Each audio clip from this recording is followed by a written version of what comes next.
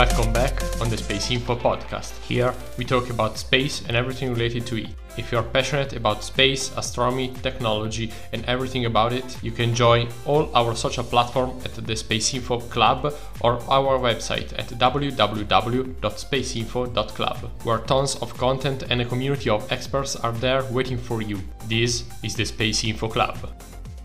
And good morning to everyone. Today we have again a special guest. We have Ruby Patterson, and maybe you remember her from our previous episode when we talked about the commercial space and intuitive machines landing on the moon. It was something like 1 month ago, and if it's the first time you are listening to the Space Info podcast and you don't know her, Ruby Patterson is currently working at Astralytical, which is a space consulting firm, and before Astralytical, she was employed as a Mars geochemist at NASA Johnson Space Center. Her work there contributed to active missions on Mars, the Moon, and Earth. Ruby led a research expedition to Iceland last year and is a doctoral candidate in geology at the University of Houston in the United States. In her free time, she is planning a mastermind group to take place this spring during the full solar eclipse. You can also find her on LinkedIn as Ruby Patterson and on Instagram as Ruby the Space Geologist. Indeed, the last topic is the topic of today's episode. Today we are going to talk about what's referred as the Great American Solar Eclipse. So are you excited about this, Ruby? I'm not excited at all. I don't know why anyone would be excited. I'm just kidding. Yes, everyone I know is losing their actual minds talking about the solar eclipse. People are making plans to travel far and wide from all over the country. People are literally flying to the path of totality, which just means they're flying to places where the eclipse will be at 100%. And it's really captivating the American public right now. Yeah, also I'm looking from outside, from Europe, and I don't have friends who are planning to travel on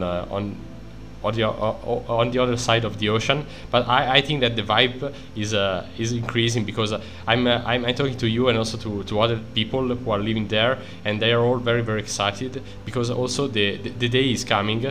I'd like to say that today is 26th of March and the eclipse is planned for the 8th of April. Yes, that's right. And what are your plans? My plans, I'm so excited. I called up my girls and we are going to this little ranch in Texas. And so a lot of the women that are coming already live in Texas. So I'm flying from California to this tiny town in the hill country of Texas called Rock Springs. And it's maybe about an hour outside of Austin. And the reason why we're flying there is because it's in the path of totality, which means that we can just lay outside in some lawn chairs and put on some eclipse glasses and enjoy each other's company. And what makes this even better is that we're all friends already and we're all professionals in the space industry. So this is a very cool niche experience for all of us.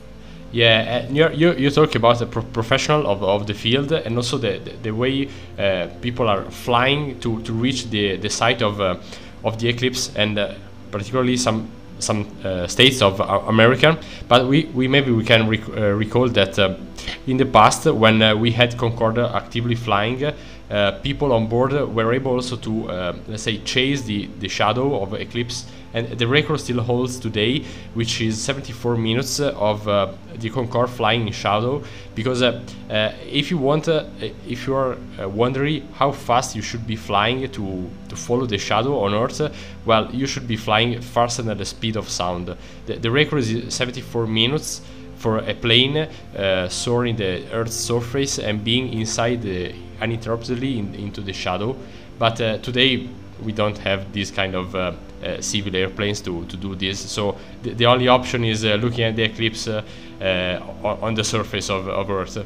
So I think that staying in Texas is one of the best places to assist to the thing. Yes, and I've heard a lot of stories. If you plan on traveling anywhere for the solar eclipse, especially into the path of totality, make sure that you are filling up with gas well before you get to your final destination. I've been hearing so many reports of people especially like in these small country towns that a lot of people are traveling to, that they're preparing for gasoline shortages and also possible Wi-Fi and cell service issues due to an influx of people that are traveling to this very specific narrow band of land area that's sweeping across America. So if you've ever been to a really busy event like a music festival, for example, and you've tried to text your friends, you know that it just doesn't work. There's too many people there and their cell service is not going to work. And so we are expecting the same thing to happen in a lot of these small towns. Yeah, also in addition to these, let's say, side effects, we'd like to recall the fact that you should be very careful while watching through your eyes the eclipse. Be careful of wearing proper protection devices, and also if you're a passionate photographer or a filmmaker, be careful to use properly your devices. Also use protection lens for your cameras, because they can be damaged. But the most important part is your eyes. Be careful at directly watching the eclipse. I'm sure that you don't need this advice, Ruby, but maybe the people who are listening, maybe they are beginners or too excited to think about this, and they find their eyes damaged by solar light. Yes, please do not stare directly at the sun ever. yeah, exactly. Because maybe people who are listening to the podcast are even more beginner, let's say, and someone is asking, what is a solar eclipse? Oh, okay. A solar eclipse is when the moon... This is a very direct question, but that's the most important. That's the elephant in the room of today's topic. So what is an eclipse, and why it is solar in this case? Okay, so a solar eclipse is when the moon passes between the Earth and the sun, either covering part of the sun or the total body portion of the sun from a view on Earth. And so a partial eclipse is when part of the sun is obscured. A total solar eclipse is when the entire disk of the sun is obscured. And eclipses in general happen about every 6 months, and total solar eclipses occur around every 18 months. But this is a really big deal because a lot of times these total solar eclipses occur over long stretches of ocean, and so it's really hard and maybe impossible for many people to travel to places where they would be able to view the total solar eclipse. And something that is also worth mentioning is that total solar eclipses only recur at any given place once every 360 to 410 years. So this is very much something that has not happened in this region in Texas that I'm going to since way before America was even founded as a country. This is a very rare occurrence, and that's why so many people are planning on taking their families and their children, because this is such a rare occurrence. But also I've never seen a total solar eclipse, but I've heard that it feels almost biblical in its magnitude. Like the sky goes dark and the crickets start chirping and animals get restless, and it moves people, truly, like it moves people to tears because of how big of a deal it is and how small you feel. And it's just a really cool way to feel connected to the solar system. Yeah, also maybe, you mentioned that you need something like 6 months to have partial eclipses to reoccur here on Earth, clearly on different places on the planet, and also talking about different places still on the planet, but you need 18 months to have a reoccurring total solar eclipse. So if you're planning to stay in one single place on Earth and see again an eclipse, maybe one life, no, for sure. I mean, one life won't be enough, because you need something like 360 and 400 years to have again an eclipse to reoccur on the same place on Earth, because we have to think that we are talking about the sun, which we can consider as still in the sky, but the Earth and the Moon are moving, and their relative movement makes this kind of event very, very rare in our lifetime. Also, maybe not everyone is knowing that the Moon is moving away from Earth, clearly, compared to the big distance, something like 380,000 kilometers away from Earth. The Moon is, let's say, escaping something like centimeters per year, But if you sum up this distance, in the past you only had total eclipses, but in the future, in the distant future, you won't be able to have total eclipses. Maybe you will have annular sectors, but total eclipses will be even more rare, and in the distant future they will be impossible. So if you're wondering to see this event or not, well, make sure to see this, because maybe it is the last one. That's right. Wow, I didn't know that all eclipses used to be total eclipses. That's really interesting. Yeah, because the moon was closer to the surface of Earth, so when you are in the shadow, well, the disk of the sun is completely obscured. But if you move the moon towards the sun, relatively, when you're looking from the Earth, it's smaller in the sky, so it won't cover totally the shape of the sun. But well, this was only the first topic of today. I don't know if you want to add something. I'm just really excited, and if you have not made plans, if you are in America or you have the means to travel to America and you have not made plans to go to the Path of Totality, you must. You must. If you can, you must. That's all I got to say about that. Yeah, for sure. And we are also waiting your photo on Instagram at Ruby the Space Geologist. You'll get plenty. Maybe your account will be yeah, you will. Your account will be as crowded as the streets of Texas those days. You guys will be sick of me if you end up following me on Instagram. Prepare to be sick of me. Yeah, and okay, now yeah, last thing is remember the date is the 8th of April 2024 clearly. So we have something like 2 weeks, less than 2 weeks to be prepared and to look at the eclipse.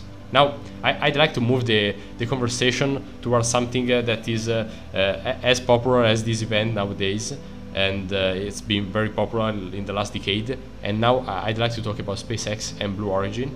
And we are still talking about the moon, but now the plan is to land on this satellite, natural satellite of Earth, and we start talking about SpaceX Starship, because this is very important, because it will be the very first big spacecraft to carry humans back on the moon. So what's your idea behind this spacecraft? Is this only a dream, or will be happening near in the future? Well, I think it at one point was a dream, and now it's very much happening. The SpaceX's Starship was selected by NASA to carry astronauts back to the moon for Artemis 3 and Artemis 4. And so the Artemis program, the whole point is to return astronauts to the lunar surface. And so we've already had our Artemis 1 demonstration. Artemis 2 is going to fly, I think, 4 astronauts around the moon. Artemis 3 is when they're first going to land back in the lunar South Pole, and they're going to continue to get more and more complex and bring more and more payloads and luggage, if you will. This is really just technical payload stuff to have a more permanent and sustained lunar presence. But SpaceX was contracted to bring astronauts back to the moon for Artemis 3 and Artemis 4, and these launch dates are not written in stone. Artemis 2 is going to launch in late 2025, and so we have no idea really when Artemis 3 is going to launch. All we know is that it will happen in 2026 or beyond. Yeah, also in my view, maybe it's being more and more likely that SpaceX will actually succeed in landing or flying around the moon maybe before Artemis 3 will be able to do it. Because if we look at the test flying which have been performed recently, I see a lot of progress in SpaceX, particularly in Starship. Maybe people who are not of the space and aerospace field are seeing them as a failure. I don't know your opinion about, but I think that SpaceX is fixing some goals before the flight, and all these goals are actually accomplished. And we see some kind of, let's say, failures, but every time they are just step beyond what's actually planned for that specific flight. Yeah, I think people at SpaceX know exactly what they're doing, and they are some of the top talent in the world at building rockets and sending rockets into space. And I'm sure that all of the failures or perceived failures to the public were planned and expected on their end. They're a sharp bunch of folks over there. Yeah, indeed. Actually, they are also quite spectacular. Maybe someone has forgot the let's say voluntary blown off of the Falcon when they tested the escape system of the Dragon. But it was indeed very exciting and very spectacular to see. I could not even imagine that a company or some executive of any company could just do it on a voluntary basis and say, okay, let's see if this system works, but just destroying a rocket and just blowing up some dollars in the sky, let's say. Yep, that's right.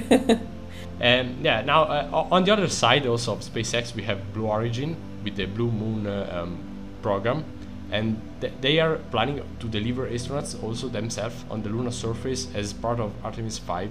We have talked about Artemis 2, 3, and 4, which all have to still happen. And so Artemis 5 is again still further in time. But we have Blue Origin now on the contractor side. So how do you see their work comparatively to SpaceX?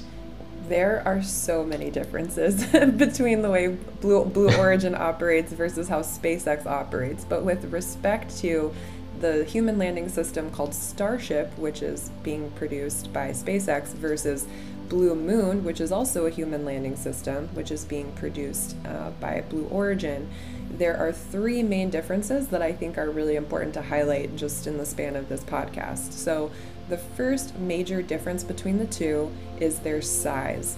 So first of all, Blue Moon, and its nickname, by the way, is Mark II. So they've already created Mark I, and now they're moving on to Mark II, and Mark II will fly to the moon as part of Artemis 5. But the size difference between these two human landing systems is astounding. So Blue Moon, or Mark II, is 16 meters tall. And if you are unfamiliar with meters, this is 52 feet tall. By comparison, Starship is actually 50 meters tall, which equates to 164 feet tall. For reference, 50 meters is the same size as an Olympic-sized swimming pool. So I just ask everyone who is listening to imagine an Olympic-sized swimming pool standing vertically upright on the lunar surface. This is an absolutely humongous human landing system, and the differences could not be more stark with respect to size. It's absolutely insane. Yeah, indeed. Talking about the Blue Moon program, I've recently looked at the documentary that there is on Amazon Prime about William Shatner, who flew the let's say commercial rocket, the New Glenn rocket of Blue Origin. And this document, I don't know if you have seen it. I haven't seen the documentary, but I remember when William Shatner went to space and how he was crying, and he was so moved by that experience. Yeah, indeed. I didn't remember him inside the let's say inside the clothes of Captain Kirk of Star Trek. I'm quite of a fan of it, but I didn't remember it. But when I saw him, I said, okay, now it's happening. He's going to space. Yeah. And I think that if someone has seen that rocket, they cannot relate really on how SpaceX is being a Starship as big as compared to it. That's way bigger. And also the purpose of the rocket is basically different. The second one will be more of a cargo one. Yeah, it will be transporting people, but also let's say external resources to the surface of the moon, at least in the beginning. And also this is one requirement of the thing. So we can imagine as a space truck moving things from Earth towards the moon, and now it's going to happen in a few months, in a few years. So it's a very exciting period to be there. Yes, yeah, it's definitely happening, as far as I know, more on the years scale as opposed to like the months scale. But this is definitely going down, and it's actually really facing a lot of different challenges. Like when you decide to put a human landing system that is so big on the lunar surface, you really have to think about your landing sites very carefully, because if you have a landing system that's as tall as an Olympic-sized swimming pool and you're trying to find a place for that to land, you want to make sure that you have a wide enough radius that is devoid of as many hazards as possible. And in the lunar South Pole region, that's incredibly difficult just because of how many boulders are down there, the nature of the terrain. It's very different than a very smooth lava flow like where the Apollo landing sites were. The lunar South Pole is a completely different beast, and it's some of the oldest terrain on the moon. We believe it to be some of it to be relics of the early flotation crust of the moon, which means that it was some of the earliest rock to ever crystallize and solidify since the moon formed. And so this terrain is completely different, and with that brings a ton of new challenges. And also, I have to say this as a scientist, it also makes it very challenging when you try to land a vehicle as large as Starship on the lunar surface, because imagine all of the dust that you're now kicking up, all of that regolith that now becomes airborne as a Starship descends to the lunar surface. You don't know how far-reaching that disturbance will go with respect to the entire lunar surface. Some scientific studies, these were just models, these were not real studies, but they were very high fidelity computer modeling studies, showed that even if you land a lander on one part of the moon, it actually disturbs the uppermost layer of the lunar regolith around the entire lunar surface. And so when I think about that every time someone talks about Starship trying to land on the lunar surface, how much of those early deposited lunar sediments are going to be now disturbed, and we will be unable to study them with any scientific rigor because they've been disturbed. They're not in their original place anymore.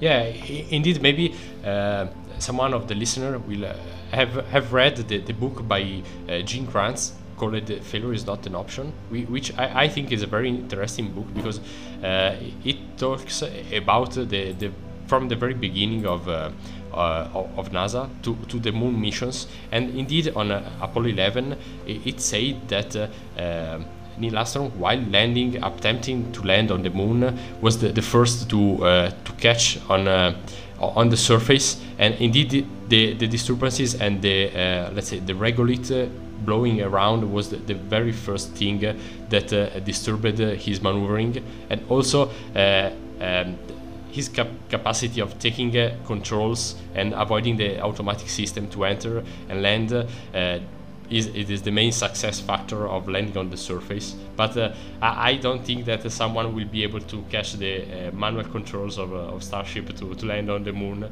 And we have recently seen, we were talking about this in the last episode of the podcast, when someone tried to land an automatic system on the moon, and we were partying because it landed, but then we discovered that it was not landing properly and just flipped over.